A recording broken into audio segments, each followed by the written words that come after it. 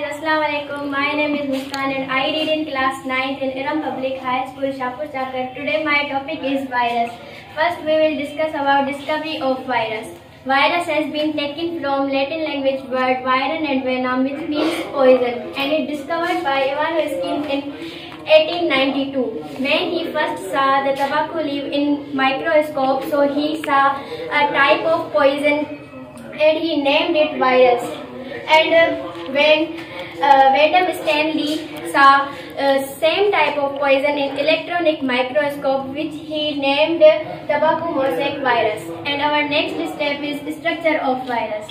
There are two states of virus, one temperate and second violent. Violent means it is active, and if it is active, so it can be start to destroy the cell. That's called lytic cycle. And second is temperate, means virus is inactive and doesn't damage the cell, but it can be active. It's called lysogenic cycle. And a structure of virus made up of two things, one coat and second is core. Coat made up of protein coat, and inside the protein coat is capsid.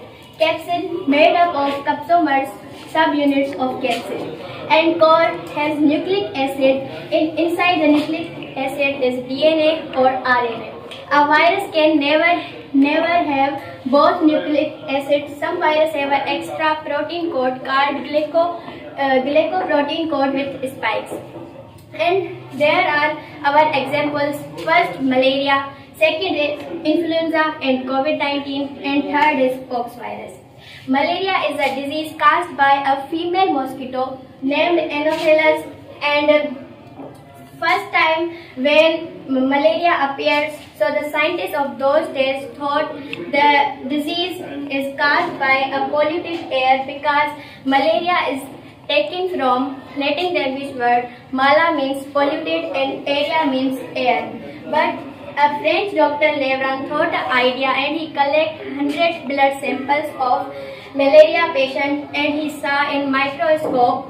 So that confirmed the malaria is caused by plasmodium, because he saw in microscope the parasites of plasmodium.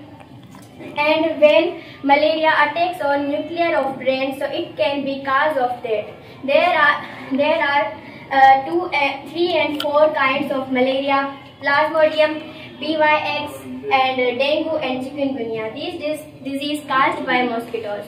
And our second example is influenza and COVID-19. So the flu is very common disease in winter season and known as flu, but caused by influenza virus, which discovered by Dr. Richard Pfeiffer. Influenza.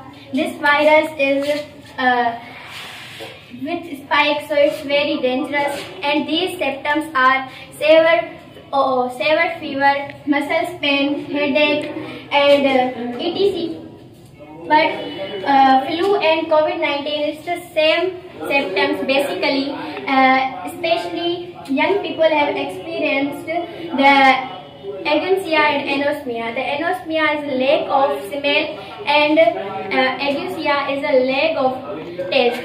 But in COVID-19, it's very important to wash our hands and ventilations from crowded rooms, and also wear the mask and maintain the physical distancing.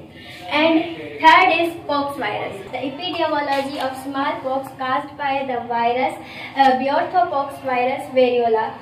And the transmission of variola virus generally occurs through the inhalation of large airborne respiratory droplets of infectious virus, and transmission usually required prolonged face-to-face or any other close contact, and a secondary attacks rate of 58.4% in unvaccinated, and a secondary attack rate of 3.8% in vaccinated. And we should maintain the physical distancing. Thank you.